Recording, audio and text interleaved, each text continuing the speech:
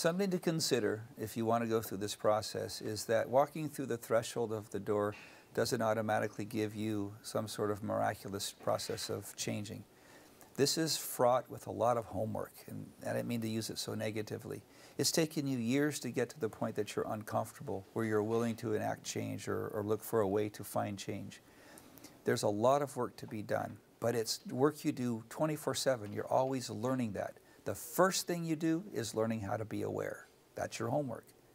Learn to be aware of what's going on around you, what impacts you, how do you impact others.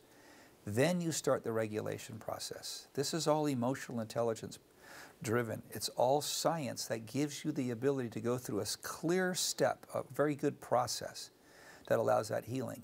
So if you're coming in on one-on-one, we'll do some clearing to make sure that the events of the past no longer traumatize you into the future, and then you get it replaced with the social skills associated with emotional intelligence.